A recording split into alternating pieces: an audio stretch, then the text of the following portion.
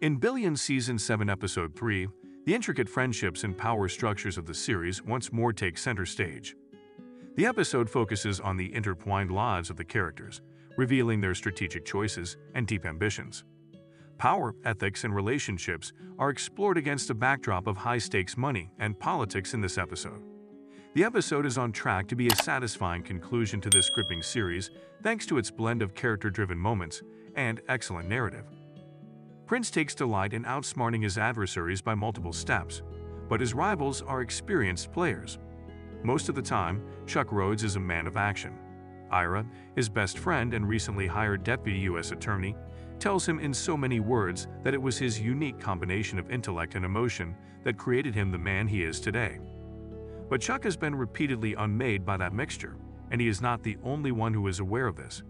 Kate Sacker, his former protege-turned-enemy, claims to her supervisor Mike Prince that Rhoades' emotion prevents him from using his full intelligence, which is on par with Mike's and Kate's.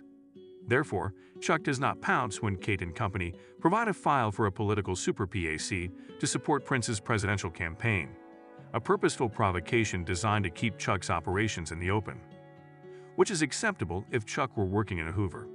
Instead, he has a room full of solicitors eagerly awaiting the chance to use all of their talents against unsuspecting white-collar offenders everywhere, the same cases that made their recently restored boss a cherished member of society.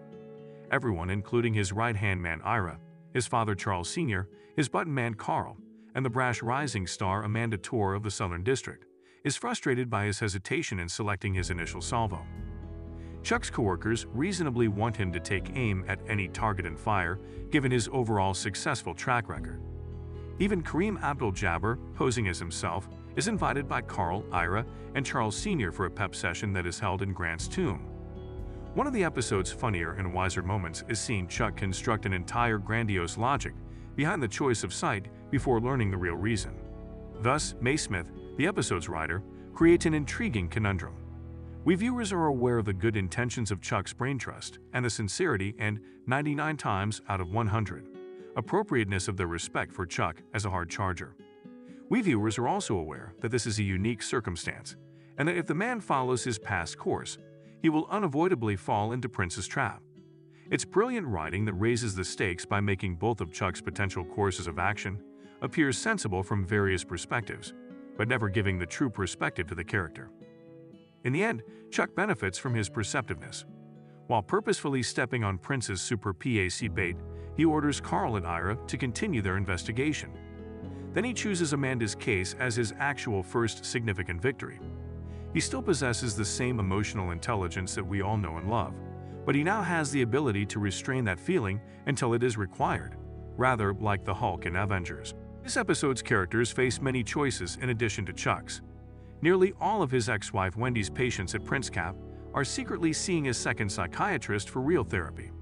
She schedules a meeting with Dr. Eleanor Mayer to face the intruder because she is unwilling to accept that what she does is merely performance coaching and is more than a little enraged that her fief has been invaded.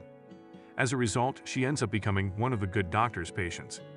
It just so happens that Mayer has Wendy's phone number. She rightly notes that performance-based therapy necessitates ongoing high performance. This goal is given priority over anything that would help her PrinceCap clients escape their hamster wheel. She also discovers that this causes Wendy to experience one of two emotions, either like an errand girl running errands for her bosses to keep the money coming in, or Chris-like, suffering to the best of her ability to redeem her patients' souls. Maybe Mayer's therapy will provide a solution for everyone. Wags is the third and last character in this week's episode who is looking for his missing mojo. His relationship with a politician who was trying to do good has damaged his reputation among other assassins and creeps on the street, where he was once a legend. He needs a major win, a definite victory, and a way to make a dramatic, even theatrical, comeback, just like Chuck does. Winston then appears. Despite himself, Twerpyquan Winston has been a key member of the Taylor Mason team for some time. Winston leaves the company and launches his own company right away, like within 8 hours.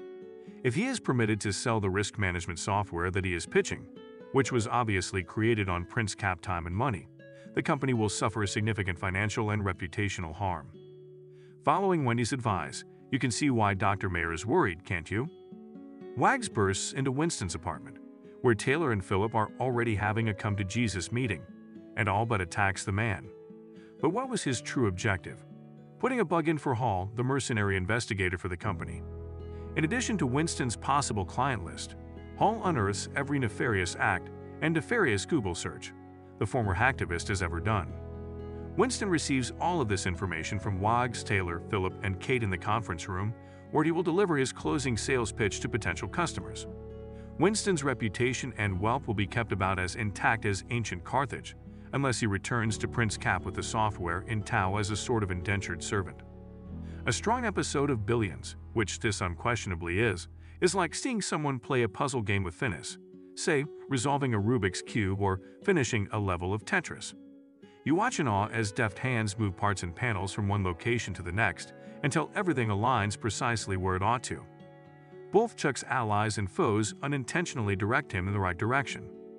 Wendy's obstinacy sets her up for a significant breakthrough. Wags gets the new kill he needs thanks to Winston's defection. Although Billions makes it seem simple, if it were simple, everyone would be doing it. The mission of Taylor, Wendy, and Wags to thwart their boss' ascent to power was conspicuously lacking from this episode, save for the occasional sharp glance or sad expression. They might have learned a lesson from Axe's rejection last week. If you can't beat him, join him, counsel having at least briefly resonated with them. This week's program included the much-missed Sarah Stiles as Bonnie, who was prominently present. The vulgar Axe Cap alum to her old haunts to narrate on Winston's new business venture. She then resumes her relationship with Dollar Bill just as the lift doors slam shut on her. Ryan, who doesn't let her semblance of sisterly fondness for the little worm get in the way of crushing his hopes when Wags comes asking around, is another crucial source in the anti-Winston campaign.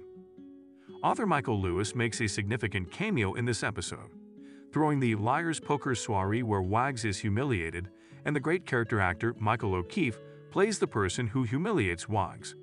By the way, did the old Bill Brasty sketches on Saturday Night Live come to mind when he and his friends were trading old Wags war stories?